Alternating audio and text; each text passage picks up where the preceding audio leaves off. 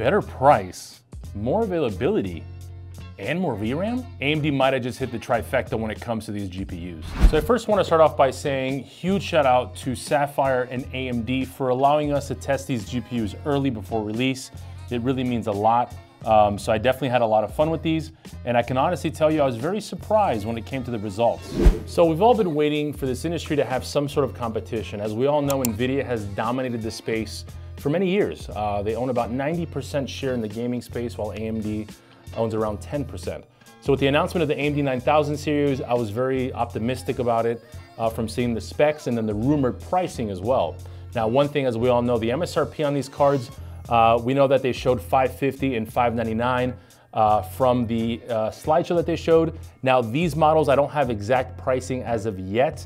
The rumor stated as this video is being recorded is that it's gonna be $899 for the 970 XT and right around the $820 price point for the non-XT variant. Again, not exactly accurate as of yet. I don't have that information, but soon that will be coming to light. So with the new RDNA 4, they're using a 3rd generation ray tracing and a 2nd generation AI accelerator. One thing I'm really excited for is the new Hyper RX technology, because it is gonna be implemented in Star Citizen, which I play a lot of Star Citizen. So the frame rate is gonna be really lovely when I can enable that to get that triple or 3 times the amount of frame. Hey, what's going on, guys? Future me, quick apology. I kept stating it as the 970 instead of the 9070. It clearly shows that what AMD did with the name change, it does work. It actually confused me. So just a quick apology on that. Throughout the video, I kept saying 970. So when you hear 970, I really meant 9070. All right, I'll let you guys get back to the video. Enjoy. Now, I know why you all are really here. You guys want to see the performance. Now, let me explain to you what we did here as far as the review. The test bench we're using, it is an AMD Ryzen 9800 X3D. We're also using a Gigabyte X870 ICE motherboard paired with 64 gigs 6000 C30 RAM. And this is all being housed in a Haven HS420. Now, as far as the benchmarks goes, we're starting off with Monster Hunter Wilds. Since the benchmark did come out, we decided, hey, let's use it. So as you can see, the AMD RX 970 averaged 86.47. The AMD RX 970 XT averaged 94.47. So you're looking right around 8 FPS difference. And then the RTX 4070 Super averaged 66.77. and the RTX 5070 Ti averaged 83.62. So on this platform here, you can clearly see that AMD dominated very well. At the time of this review, we could not be testing the RTX 5070 against the 970 since the embargo date on that is a day later. So we wanted to at least benchmark it against the RTX 4070 Super. Now, obviously, those cards are not available at the moment just because the market is crazy, but price point wise, it was the closest that we had in pretty much in-house to test against the 970. So clearly here you can see that the AMD RX 9000 series definitely took advantage and pretty much, to me, I think they won the Monster Hunter Wilds for sure. It also peaked at 51 Celsius on both the 970 and the 970 XT, and the TDP on it was around the 300 mark for the XT and right around the 280-ish, 290 for the non-XT variant. All right, moving on to Assassin's Creed. On this one as well, this is all max settings, everything enabled at 1440p. The RX 970 averaged 140 FPS, while the 970 XT averaged 148. And then you had the RTX 4070 Super at 104, and then the RTX 5070 Ti at 136. Once again, we're seeing that the 9000 series is definitely taking the lead. And just to be transparent, Assassin's Creed is an AMD-based game, so you can clearly see that AMD did have a slight advantage in this game itself. Again, peak temperature was 52 Celsius, and same TDP, very close, right around the mark that AMD was stating for the XT, right around the 300 mark, and then the 970 non-XT variant right around the 280 mark as well. All right, moving over to Far Cry 6. Now this is, again, another AMD based game, and on this one you can clearly see once again AMD is taking the crown. On average, the 970 non-XT did 167 FPS. The RX 970 XT did 180, while the 4070 Super did 125 on average, and the RTX 5070 Ti did 168. Now, one thing to keep in mind as well, the 1% lows, the FPS minimums, did really well for the AMD GPUs. Clearly, I was Before with the older generation AMDs, I did have some issues with the FPS lows, so this was actually really surprising and impressive. And again, it peaked at 54 Celsius on this one. Wattage stayed right around the same. And again, 1440p max settings as well. One of the reasons I did 1440p is I feel like that's become the industry standard. So I feel like these cards themselves, I personally would stick around the 1440p range. They are at 16 gigs of VRAM, and VRAM definitely becomes kind of tough at 16 gigs at 4K. The average at 1440p was around 10 gigs of VRAM usage. And then like Indiana Jones, for example, uses like 16 gigs of VRAM at 1440p. So just keep that in mind. You do 4K gaming with it, but it's recommended at 1440p for sure. Now, as far as Cyberpunk goes, we actually did two tests. We did one with no ray tracing and one with ray tracing. The reason I did that is because Cyberpunk's path ray tracing, everything enabled, really tanks a lot of GPUs. So starting off with the RX 970, you can see that it averaged 20.48 with a minimum of 18 and a max of 24. The RX 970 XT did 23 on average with a minimum of 20.94 and a max of 27.71. Now, NVIDIA definitely takes the lead on this one. The 4070 Super did an average of 24.59 with a minimum of 19.9 and a max of 30.19. And then the RTX 5070 Ti, pretty much in a league of its own, averaged 34.64 with a minimum of 27.52 and a max of 42.25.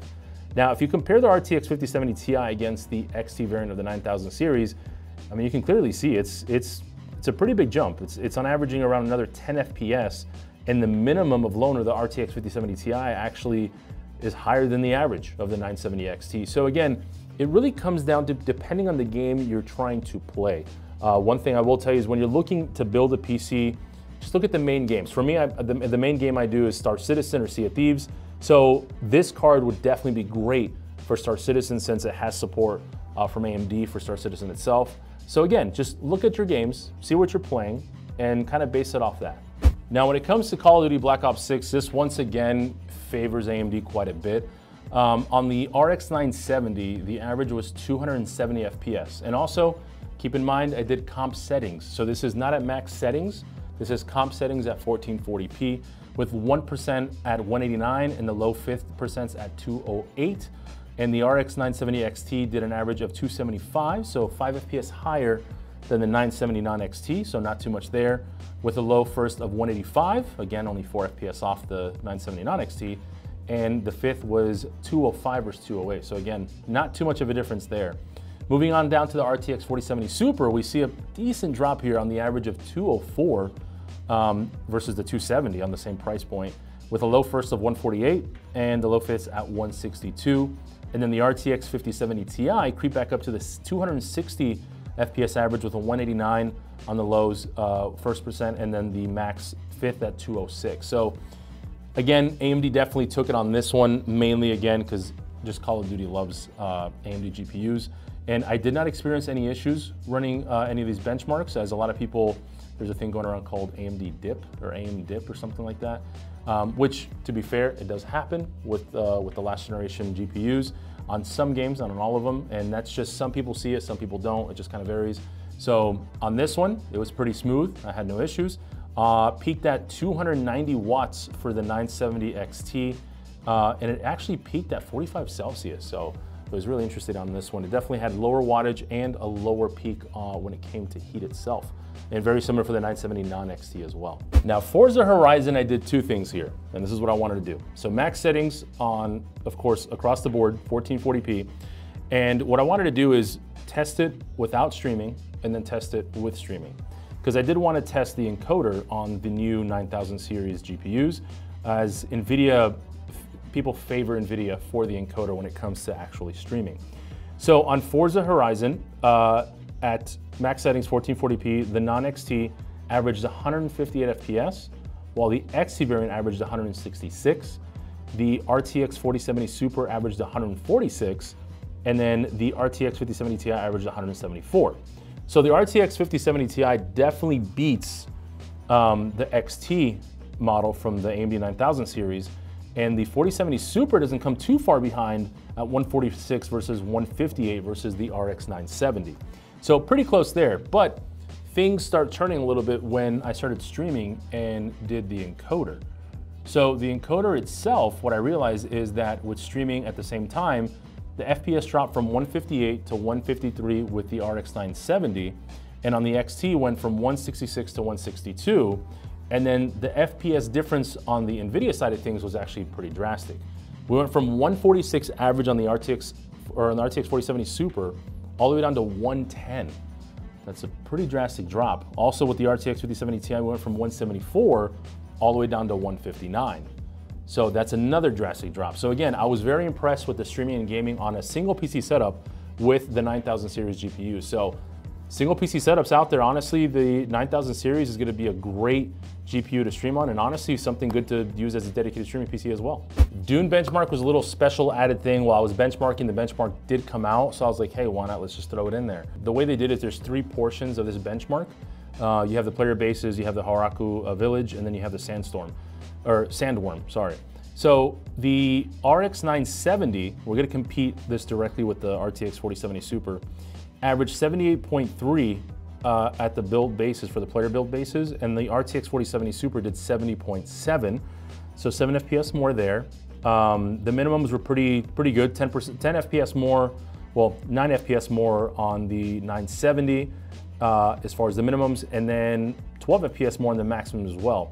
Moving on to the RX 970 XT, you can see that on the player bases as well did 85.3 versus the RTX 5070 Ti did 84.6.